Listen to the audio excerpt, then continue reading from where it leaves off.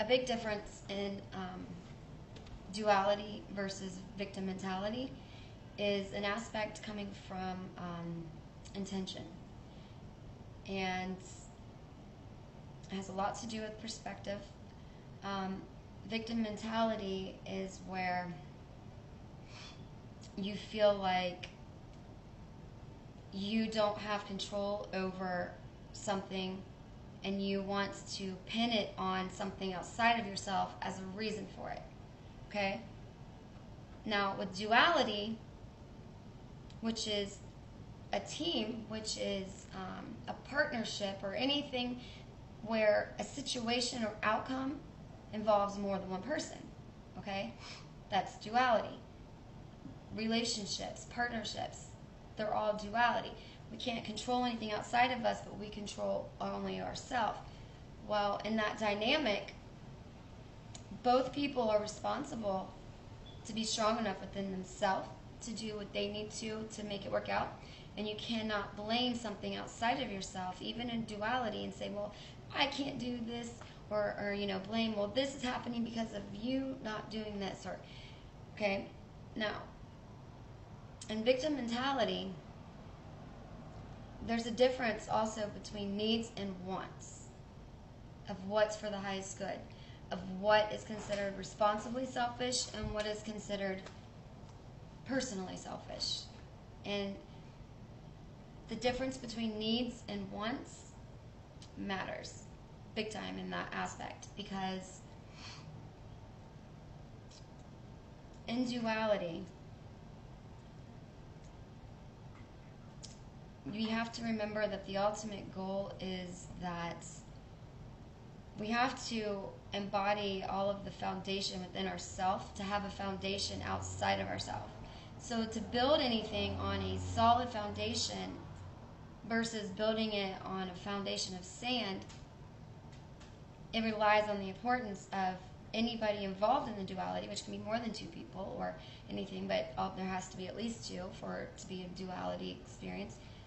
Both people must be built within themselves on a solid foundation. If one is and one isn't, that duality combo, not built on a solid foundation. It's not possible. You cannot hold it, one person on solid within and sand within on the other. One person cannot hold the whole thing permanently with the other person not acknowledging or attempting to actually build their own foundation within solidly. That's very important to remember and understand, because that's where let's bring in the combination of resentment and heartache. Let's say if it's going around in a circle. Well, the resentment is driven, or the person with resentment versus the person with heartache, and a cycle going round and round.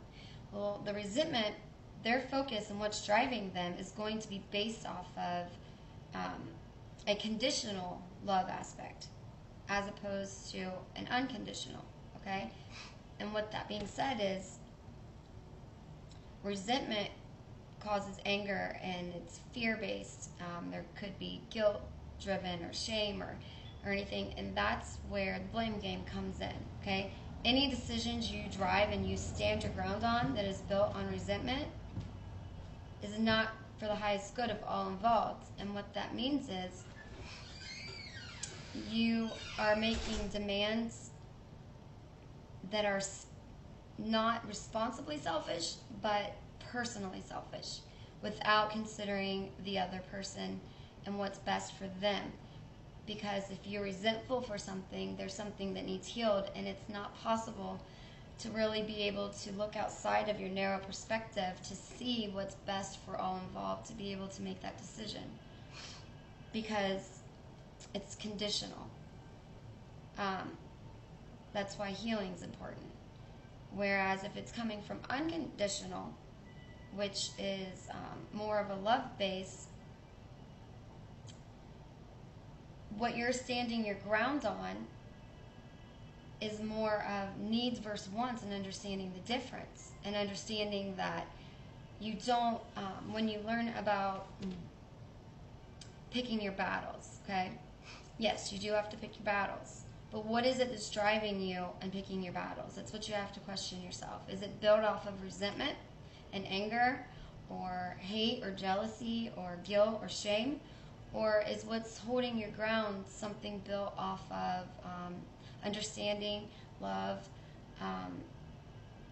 actual needs for internal foundations, for solid foundations? Or is it built off of something superficial that's outside of you? Like demands would be demanding something of somebody or expecting something to fall into place to make you happy, but that thing that makes you happy is something outside of you that you're demanding of another person, okay? That you could fulfill within yourself first, because things fall into place. And whenever you have something that just is in a cycle not working out, it usually could stem from something not being in place, or an underlying foundation that's not good, or an underlying source that needs looked at, because you don't need to focus on an actual problem and focus on that problem, on a solution to that problem, and expect it to be fixed without it actually just being a Band-Aid. Because if you want the actual problem specifically to be fixed, and you're expecting something outside of you to be a part of it, well, that's where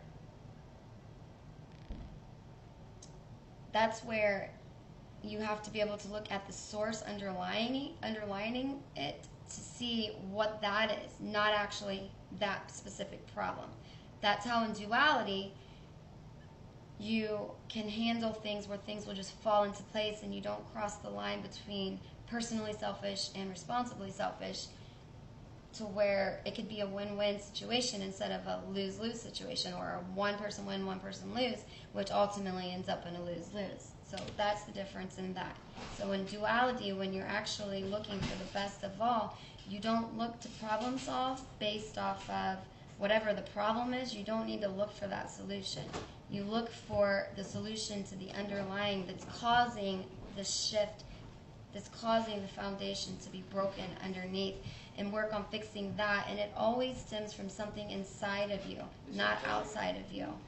And that's how you also can tell the difference between duality versus victim mentality.